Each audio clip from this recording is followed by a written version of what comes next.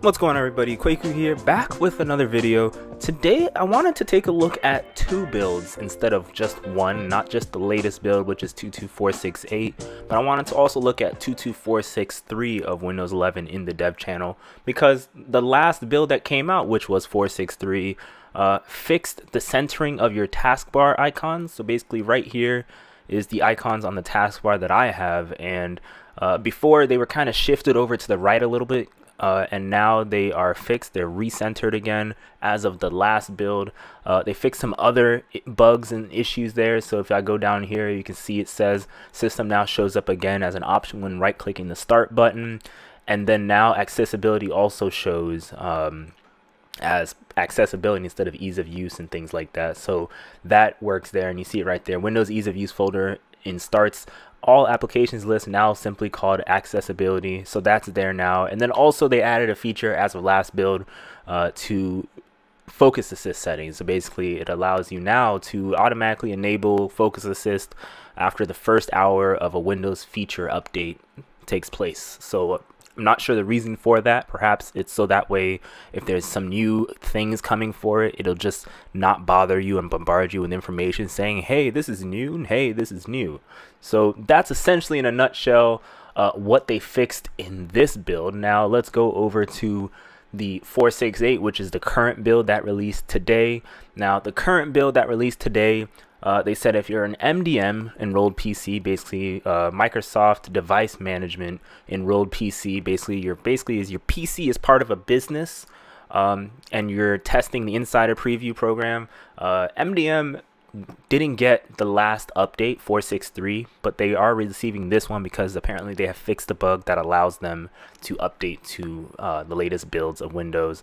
Another thing real quick, going back to the last build 463, now that I'm seeing it, they're announcing also that Power Toys is not really part of the Insider program, but Microsoft Power Toys is now available in the Microsoft Store, so you don't have to go through like GitHub and stuff to find it.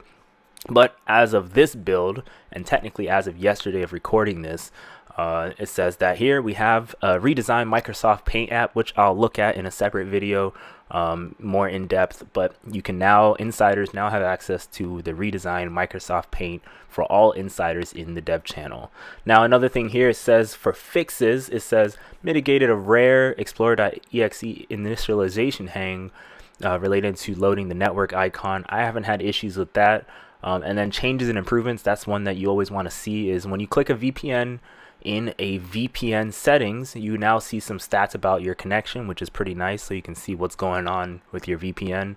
And then another thing here for changes and improvements, it says added an option to turn off recent searches when hovering the search icon in the taskbar. The option is under taskbar behaviors in taskbar settings. So they're just kind of streamlining things out a little bit more. Another thing that they wanted to announce in just about every build that's come out like in the past month or so is that the builds in the dev channel, the reason why their version numbers are far different or far higher than those of the beta channel is because the beta channel is getting basically tweaks just before release of Windows 11. Basically those beta channel builds are what's coming to launch at Windows 11 next week on Tuesday, whereas those in the dev channel that we're running right now, they could come in the long future and all that stuff, so who knows when those things will come.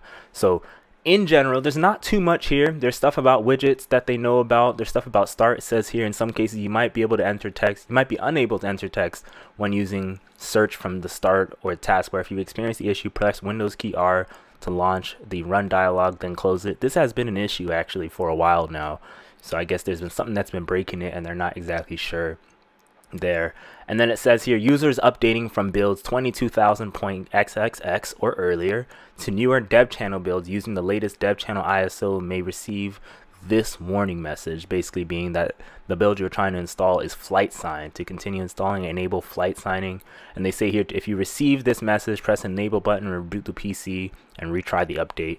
So there's some weird occurrences coming with it, but there are fixes with it. So yeah, it's a pretty decent, smooth experience. I haven't had any crazy issues with it still, but again, just wanted to cover two builds in one since I missed the last build video. And then the last thing, like I told you, is that There'll be a Microsoft Paint showcase, maybe today, maybe tomorrow, who knows, as of recording this, but you'll see it within the week, this week. So stay tuned for that. And my name is Kwaku, and I'll catch you guys later. Take care, everybody.